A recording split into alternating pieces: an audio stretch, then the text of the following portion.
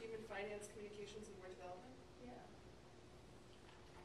These are the goals. When this evaluation was set up, we brought copies to the board and asked the board what they would like deleted or added, and we did not receive much of a response at all in terms of adding anything, as I recall, and nothing to delete. So as a board, the message was, here's what we're going to use for the evaluation tool. So that's how they got on there.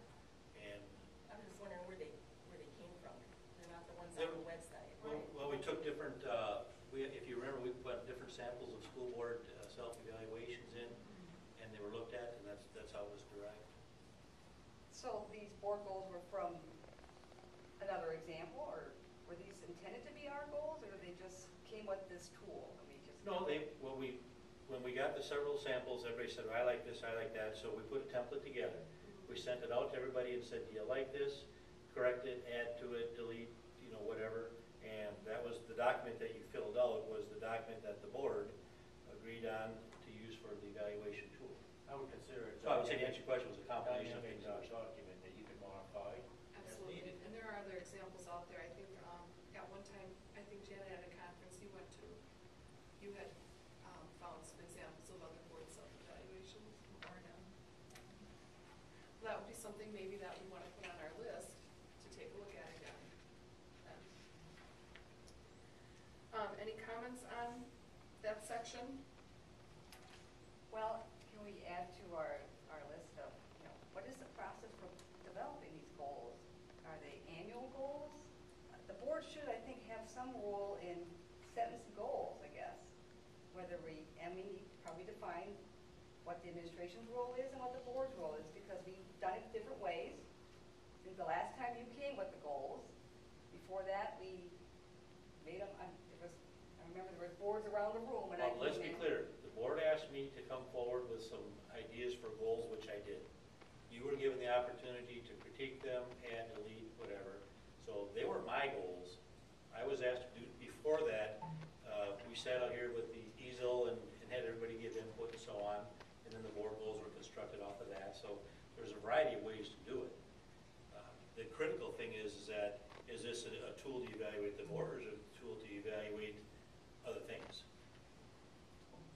And as far as board goals go, I don't think the board goals that we have are really board goals. I think when we write our board goals, they need to be things that we are going to do as a board. Like for example, I can't remember the exact wording of the student achievement goal that Mr. Cady said is just absolutely unattainable or something like that. It was 100%. Oh, for the ACT. Yeah, for the ACT. That's really not our goal. We need to do something for goals, in my opinion, that we are going to do as a board. But I think we talked about moving the goals on to the next board. Right. Which yes. really doesn't have anything to do with right.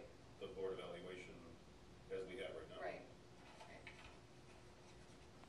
I think right now our task is to discuss what's here and evaluate what's here and respond to Debbie's question. And maybe, you can make a list, Linda, of all the questions or the critiques that you have.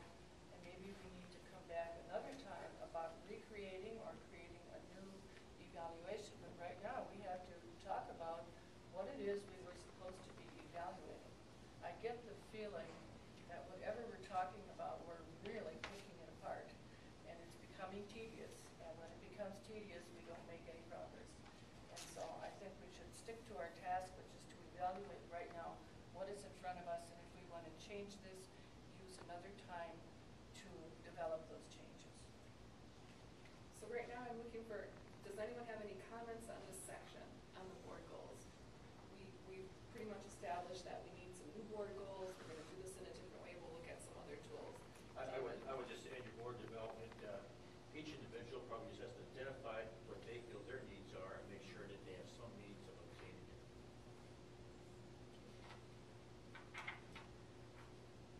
Let's take a look at section 2 of the board meetings. Any comments, questions on board meetings? I know I've heard that we definitely need an update on the use of Robert's Rules of Orders. We don't have to use Robert's Rules of Order, though, am I correct? And there's also another way of running board meeting, policy governance.